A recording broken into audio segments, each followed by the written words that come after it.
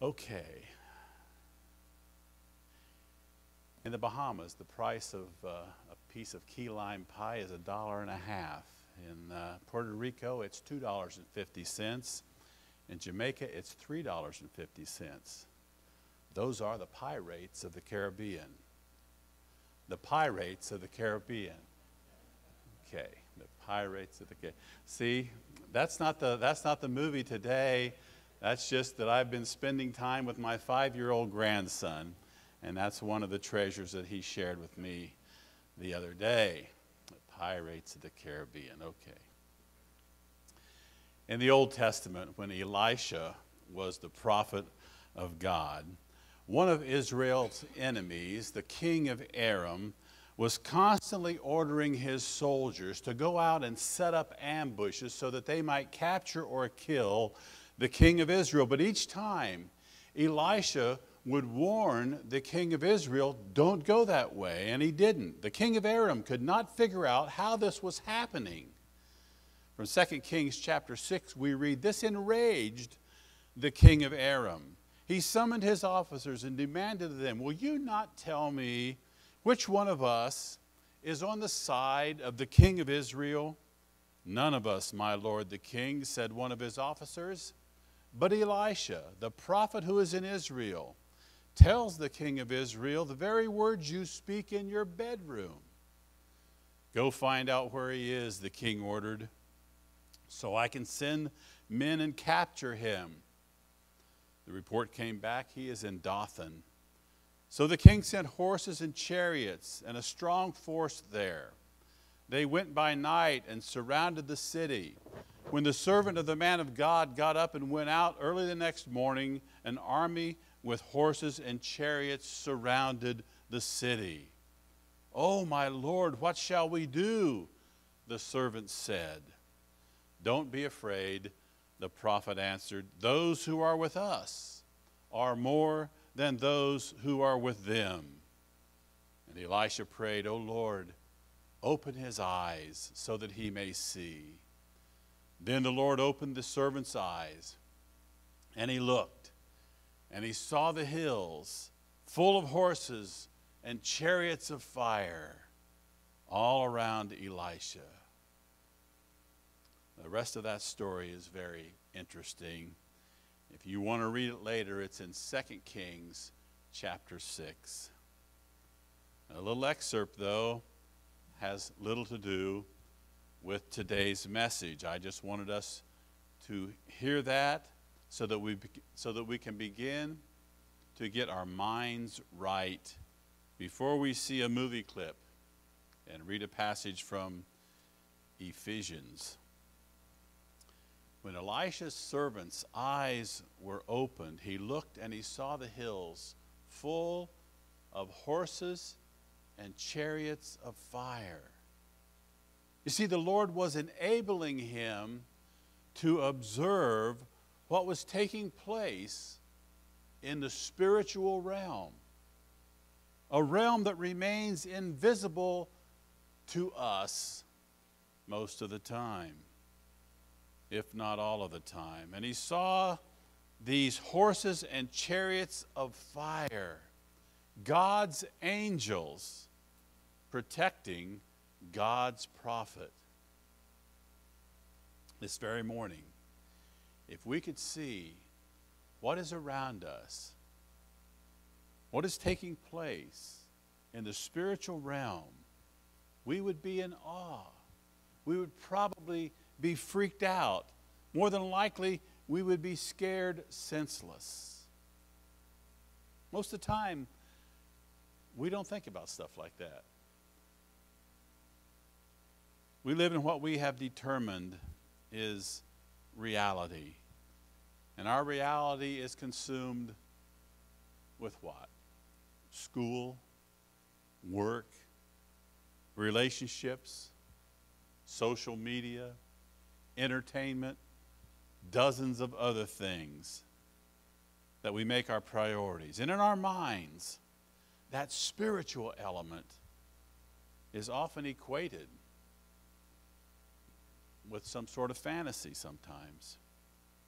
The Apostle Paul paints a different picture than that in 2 Corinthians 4:18. He's writing to Christians who are in distress and who have trials and who are suffering. And he says we should fix our eyes not on what is seen, but what is unseen. For what is seen is temporary, but what is unseen is eternal. We don't think of it like that very often, do we? This is real. This is permanent. I can touch this. I can feel it. I can see it. I can experience it. This life is the real deal. Paul says it's temporary. What you cannot see, that is the permanent stuff. So as we begin this morning, let's get our spiritual minds right, at least so much that we can be aware of the spiritual realm, that which is permanent, that which is unseen. Today's movie is Hacksaw Ridge.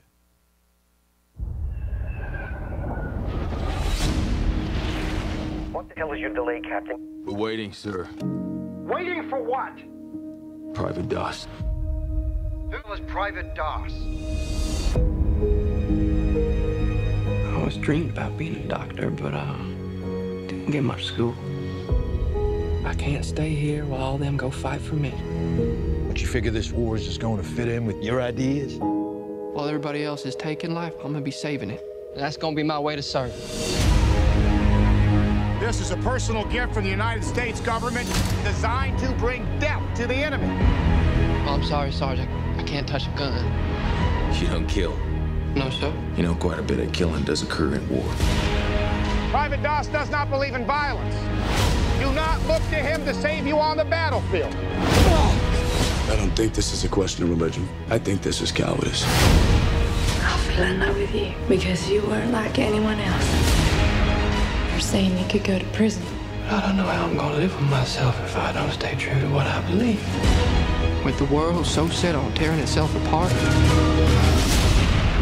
doesn't seem like such a bad thing to me to want to put a little bit of it back together. Private Doss, you are free to run into the hellfire of battle without a single weapon to protect yourself.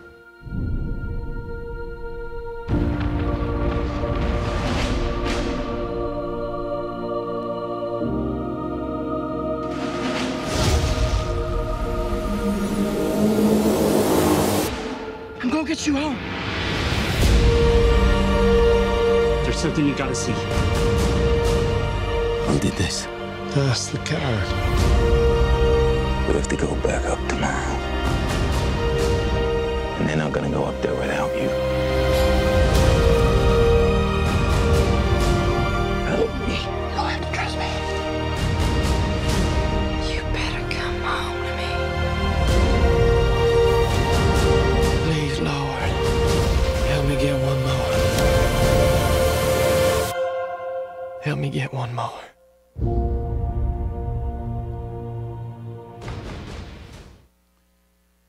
Please, Lord, help me get one more. Hacksaw Ridge is based on the true story of Desmond Doss, a United States Army private who served as a combat medic with an infantry company in World War II. He never carried a weapon, but was twice awarded the Bronze Star for his performance in Guam and the Philippines. The movie centers on the Battle of Okinawa, where an unarmed Private Doss saves the lives of 75 wounded men and subsequently becomes the only conscientious objector to receive the Medal of Honor for his actions during World War II. Many of those 75 that he saved were the same ones who had earlier concluded that he was a coward. That is, until they witnessed him in the heat of battle. That's why in their second assault on that mountain in Okinawa, they refused to go into battle until Doss was finished with his prayer. War is hell. And while I was glad to know the story of Desmond Doss, it's very unpleasant for me to watch those realistic battle scenes. And as graphic as they are sometimes, we know that they don't even begin to scratch the surface of what was the real thing. But when we learn about what happened there on that battlefield, there's no explanation for what Private Doss was able to accomplish other than the intervention of Almighty God. Followers of Jesus are at war.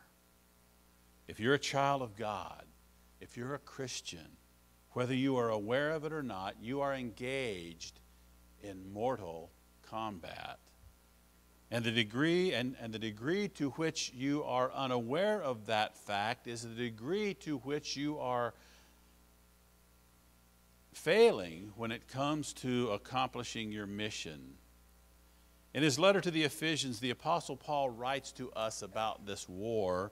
Ephesians, for me, is the pinnacle of Paul's letters of the New Testament. In this short letter, he writes about our royal position in Christ. He tells us that we were dead apart from Christ, but now we are alive because of the cross, which has demolished the barriers between us and God and between each other. In Ephesians, he talks about prayer and unity and about how we should behave as we imitate Christ. He builds to a spiritual crescendo as he attempts to open our eyes to what is really going on all around us in this world. I wonder if he may have been thinking, like the prophet Elijah, "Oh Lord, open their eyes that they may see." As he writes in Ephesians chapter 6, verse 10, finally, be strong in the Lord and in his mighty power. Put on the full armor of God so that you can take your stand against the devil's schemes. See what he's doing? After explaining what it means to be a child of God, he goes militant. He's beginning to describe the militant church. Not the sedated church, not the complacent church, not the atrophied church. And he begins with armor. Take a stand.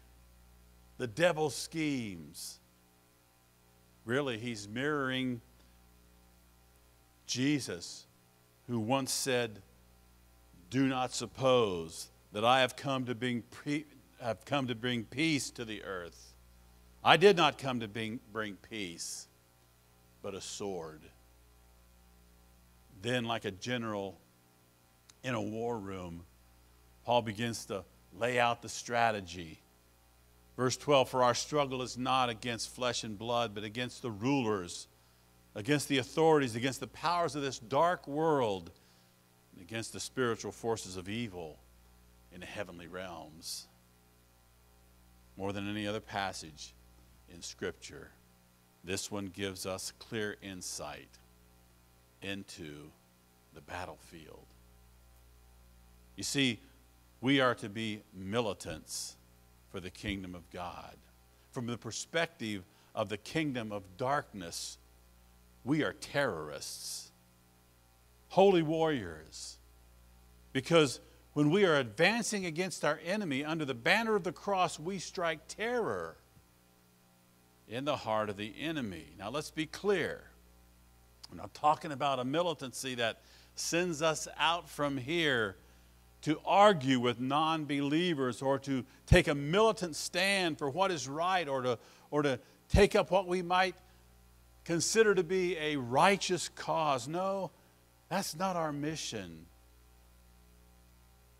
Christians in this world are operating behind enemy lines, and our sole mission is precisely the same as Private Doss's. We are to retrieve those who are fallen, who have been wounded by the flaming arrows of our enemy that Paul talks about next. But notice Paul's description. Our struggle is not against flesh and blood. Too often, militant Christians get this wrong. When we see antichrists like Islam or atheists or anyone who is hostile to Jesus and his followers, sometimes it just makes our blood boil, and we want to take up arms, so to speak, to defend Jesus. Like those sons of thunder who followed Jesus, James and John. Man, we want to call down fire from heaven. Paul says, Jesus doesn't need defending. He can take care of himself. No, those folks are flesh and blood. They are not the enemy.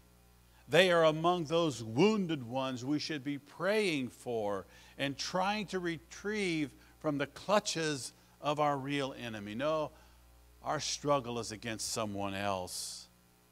Paul tells us they are rulers, authorities, powers of this dark world, spiritual forces of evil in heavenly realms. These are classifications or ranks among those in the spiritual realm who are opposing us, and Satan is the commander. It would not be inaccurate if we were to change those labels to something like generals and captains, lieutenants, privates. Paul is describing the real enemy with whom we are at war. They are real. They are powerful. But they would prefer that Paul had not written this. They prefer that we don't even know about them, that the devil prefers to be anonymous. It was C.S. Lewis in his famous book, The Screwtape Letters, where he depicts a senior demon and his nephew corresponding with one another. In one of those letters to his nephew, Screwtape, the senior demon, writes to his nephew concerning the human that he is trying to influence. He writes, "I do not think you will have much difficulty in keeping the patient in the dark. The fact that devils are predominantly comic figures in the modern imagination will help you. If any faint suspicion of your existence begins to rise in his mind, suggest to him a picture of something in red tights, and persuade him that since he cannot believe in that, therefore he cannot believe in you." In the film The Usual Suspects, the character Verbal Kent very accurately boils it down to one sentence. He says, "The greatest trick the devil ever played was convincing the world he does not exist." That's true. But if our eyes were open so we could see, well, Paul is trying to open our eyes right here. He's warning us of the dangers that are before us as we face our enemy. Our enemy is formidable, and we wouldn't have a chance were it not for the plan of attack that Paul lays out for us right here. Verse 13, "Therefore put on the full armor of God, so that when the day of evil comes, you may be able to stand your ground. And after you've done everything, to stand. Stand firm then, with the belt of truth buckled around your waist, with the breastplate of righteousness in place, and with your feet fitted with the readiness that comes from the gospel of peace. In addition to all this, take up the shield of faith, with which you can extinguish the flaming arrows of the evil one. Take the helmet of salvation and the sword of the Spirit, which is the Word of God." I'm sure you remember the Old Testament account of David and Goliath. Remember how David jumped at the chance to go out against this giant? He was confident, but he was not confident in his own ability or his own might. He was confident because he was going out to defeat a giant in the name of the Lord. Remember how King Saul got David dressed up in his own armor with good intentions to help David be prepared. David tried to walk around and maneuver, but it was 3 sizes too big, and David said, I can't wear this. I can't go in this. I'm not used to it. It didn't fit him. Well, the armor that Paul describes here is a custom fit. We are all unique. Many of us have very little in common. But one thing believers all have in common is our faith in Jesus Christ. And this armor is designed specifically and is guaranteed to work for every person who has faith in Jesus. We just have to put it on. This armor has a number of elements, but the thing that holds it together is the belt of truth. What did Jesus say? I am the way, the truth, and the life. No one comes to the Father except through me. When we go into battle with the truth of Christ, Paul in 2 Corinthians chapter 10 says, we demolish arguments and every pretension that sets itself up against the knowledge of God. We take captive every thought to make it obedient to Jesus Christ. Put on the breastplate of righteousness. I'll tell you what, I don't feel very righteous most of the time. Thankfully, I don't face the enemy dressed in my righteousness, because that would be disaster. But because I belong to Jesus, I'm dressed in his righteousness alone, faultless in the eyes of God, and therefore suited and worthy to do battle for him.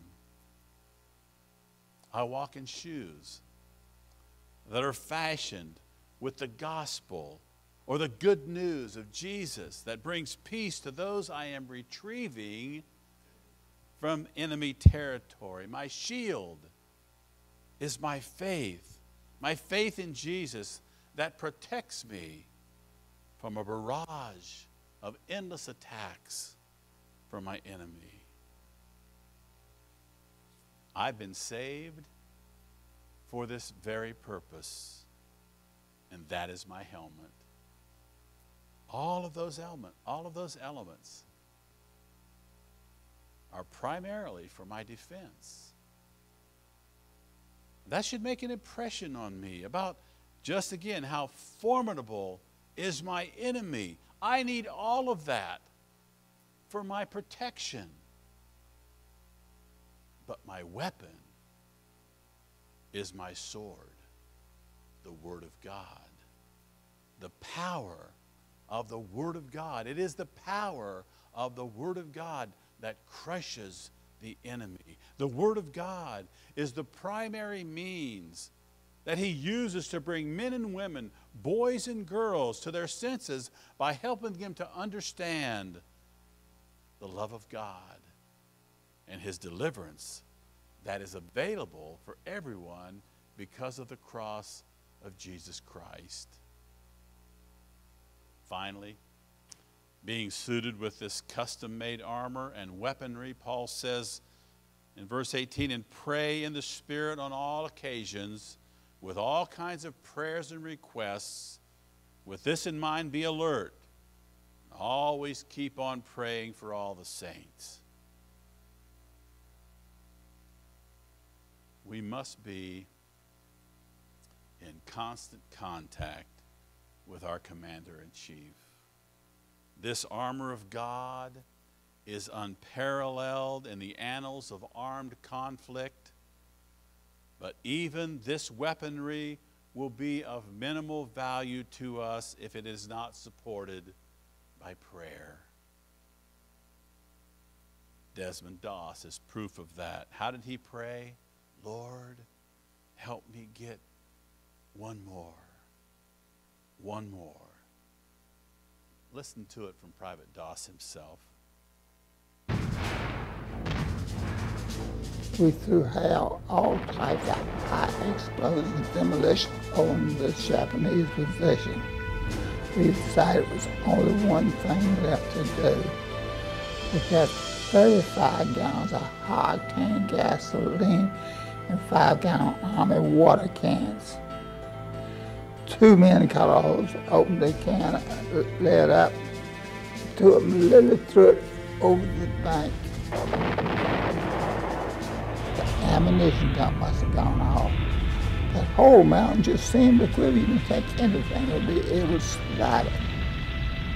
But to our surprise, out came these Japanese from both sides for us.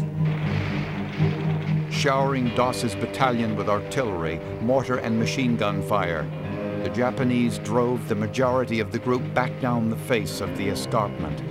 But dozens of casualties were still left behind. I had these men up there and I shouldn't leave them. They were my buddies, some of my men with families, and they trusted me. I didn't feel like I should value my life above my buddies. And so I decided to stay with them and take care of as many of them as I could. I didn't know how I was going to do it. Doss remained to tend the wounded, dragging them to the cliff's edge and attempting to lower them down the escarpment. But I didn't have enough rope to do the job like it should be done.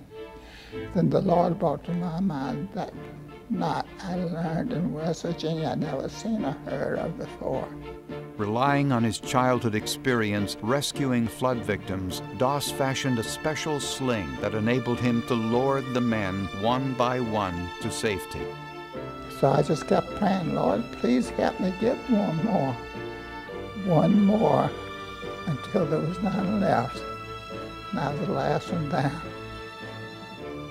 By nightfall, he had managed to rescue 75 fallen comrades.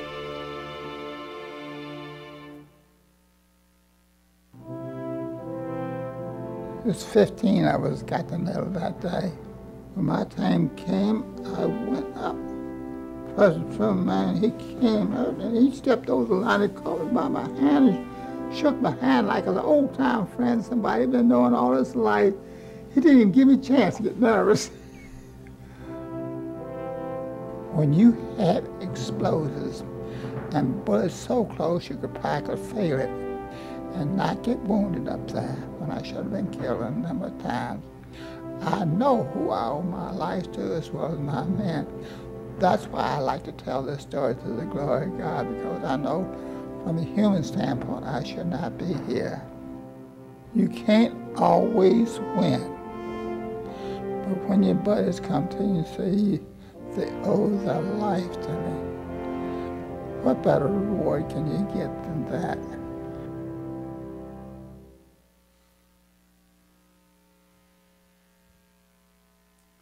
Kind of hard to understand it, but he said, I know who I owe my life to as well as my men. That's why I like to tell this story to the glory of God. When my brother comes to me and says, I owe my life to you, what better reward can you get than that? When we depart from this temporary life, what do you think we'll find most rewarding when we get to heaven? Will it be when someone comes up to us and says, boy, you made a lot of money on earth while you were there, didn't you? Or when someone observes, man, I must say, I'm really impressed with how skillful you became playing football or baseball or golf while you were on earth. Or will we find it more rewarding when someone says, you know, you played a part in retrieving me from the enemy and an eternity in hell apart from God? As Private Doss said, what better reward can you get than that? Let's pray together. Father in heaven, I think our tendency so often is to float through this life and, if not all the time, at least much of the time or part of the time, forget who we are in a sense in terms of our mission, and we get sidetracked because our enemy, who likes to play in the dark, who likes to mislead us in the dark, we don't recognize him, and we get complacent, and we end up in places we shouldn't be.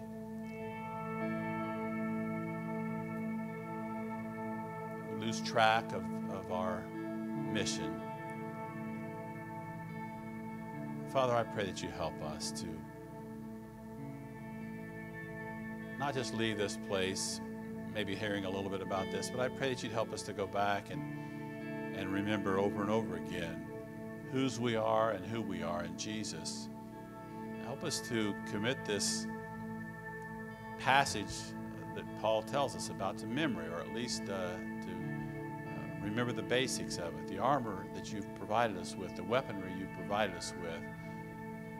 Help us to love people and retrieve people, to be involved in the lives of people who don't know you, just like Desmond Doss was there in Okinawa.